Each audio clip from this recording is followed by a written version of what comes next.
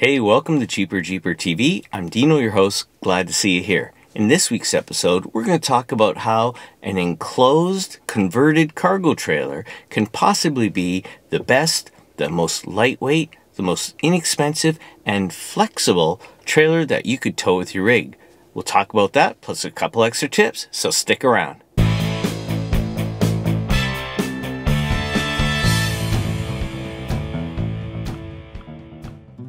Okay, we're going to have a look at another trailer, only this time it's a cargo trailer that's converted into a travel trailer hybrid sort of thing. Why don't we let Joel of Joel Tremblay, the YouTube channel, talk about it. Hey Joel, thanks for being part of the video. Why don't you tell us what you did?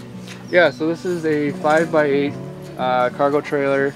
I converted it last year and kind of very multi-purpose. That was the main goal with it, is that I wanted it to not just be a camper trailer, because I've owned camper trailers before and 6 months of the year they're not being used. So I do a lot of outdoor activities, and I figured, okay, I'm going to do something that I can use in the winter, the spring, summer, and the fall.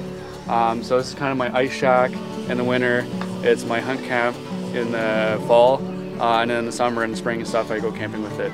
You know, I don't know if people heard you. You said ice shack. Yes, yeah. So in the winter I pull this thing on the lake with my truck. And I have essentially put holes in the floor here for ice fishing.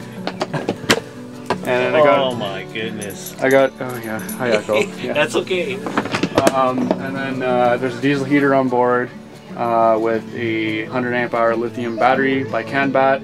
And then I have a 180 watt solar panel on the ceiling, so everything's off grid, no generator or anything. Wow, this is so clean in here. Thanks. And everything, like your diesel heater, it's all in the cupboards and. Yeah. So the vent is underneath here.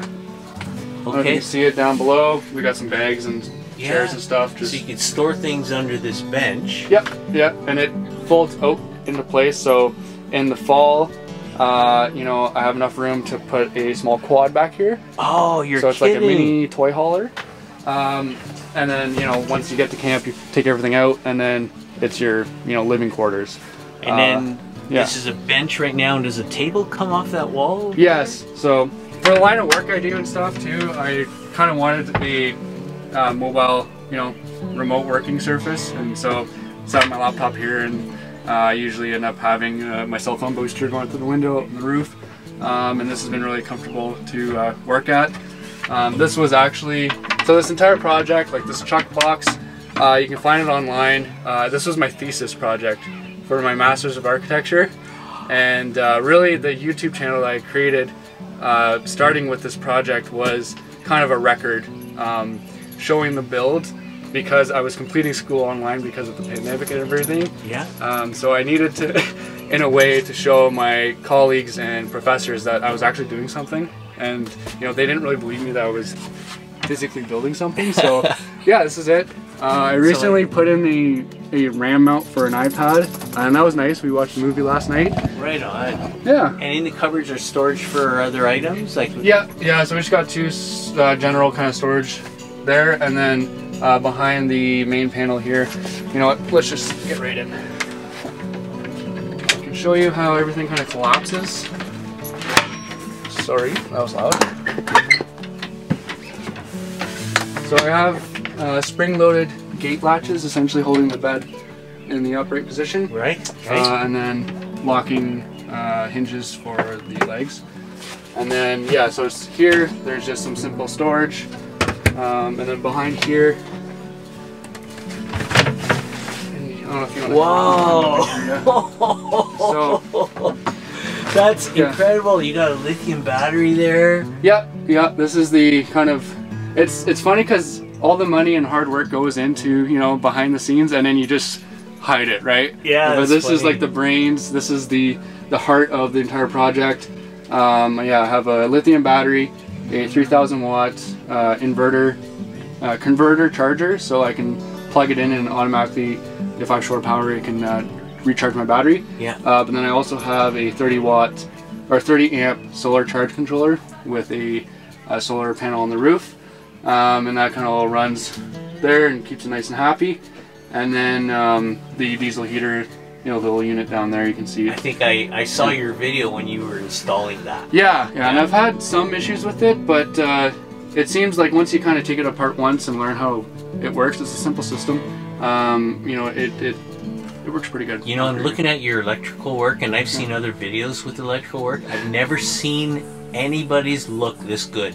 Thank you. That is brilliant. Yeah, I am proud of it. It's you know, it's kind of my first like real electrical job, and I made sure to do everything properly. Everything, you know, with the running the lights. You know, everything has channels, and it's properly you know, kind of fastened and put away neatly. And I just noticed the fan. What kind of fan is that? Yeah. So this is a knockoff of the Max Airflow fan. Yeah. I can't remember the actual term. Same thing, you know, on Amazon, and it's got like a big, I don't know, like 300 millimeter fan here with a in 3 speeds and out 3 speeds. Okay. And with the window open here, this thing has been really comfortable. That fan will push or pull air, and it absolutely, for this small space, it makes it really comfortable. Excellent. Can you show me how this becomes a bed? Yeah, for sure. So this is kind of the main bench, and this one's slightly shallower than this one here, you can see. Okay. And I did that on purpose because I wanted, if you're sitting here ice fishing, so I'm in architecture, and ergonomics and stuff is something like that is very important. And you don't want a bench that's too long, because then you don't have enough room to have a backrest. So I wanted the wall to be your backrest. And essentially, this bench here is designed to be a comfortable bench length, essentially.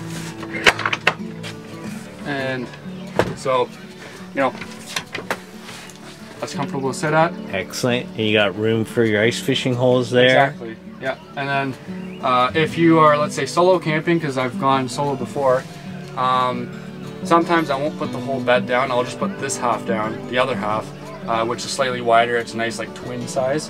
But once this half comes down, it becomes a full queen size bed.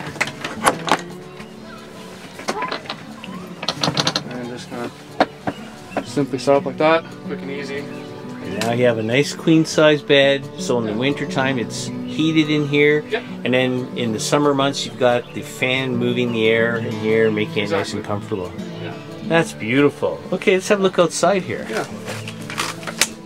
And the door here is quite interesting too. Same story, right? Trying to make something multifunctional.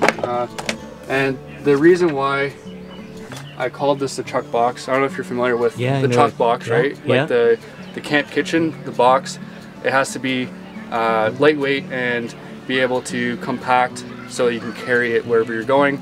But I was really fascinated and interested in how each surface is maximized to become a utility. And so, you know, like simple things, just being able to store everything away.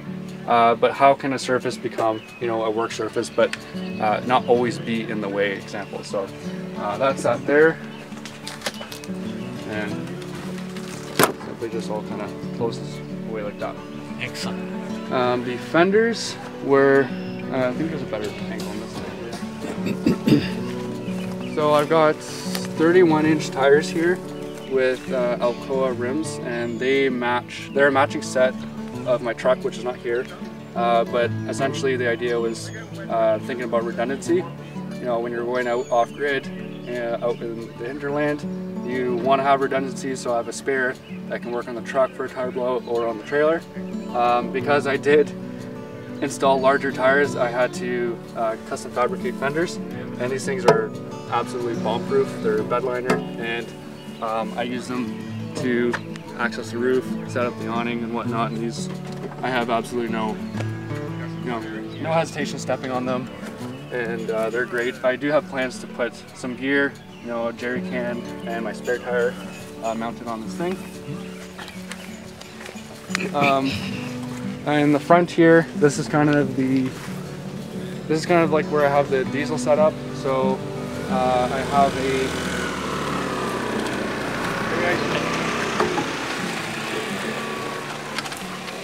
you can see the diesel fuel tank here. Yep. And then essentially that's plumbed through it goes through a fuel filter and then the fuel pump.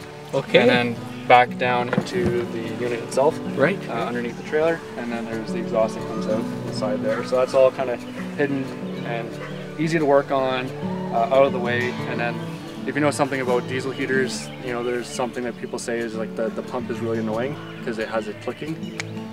So having it outside, out of the way, it's out of mind and you don't have to listen to it. Brilliant. And this is like the pièce de résistance, the yes, sounding, so this was a long time coming. I actually just put this on like 3 days ago, and my channel hasn't seen it yet, so I do have to do a video on this. Yeah, this is the...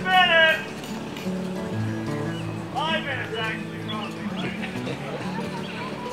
This is the OVS, Overland Vehicle Systems 270-degree awning. This is the one that has the extra front bit. Right. And I got this through Off-Road Rehab, which is actually here at the event. And James, absolutely awesome guy, got me this in like less than a week, and then I installed it 3 days ago. And I'm still kind of a learning process, but you can, the legs are not really required, so it is a self-supporting awning. So everything kind of gets tucked away.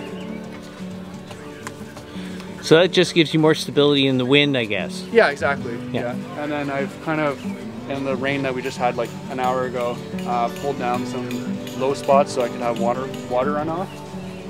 This thing takes like 30 seconds to set up, which is brilliant. It's awesome.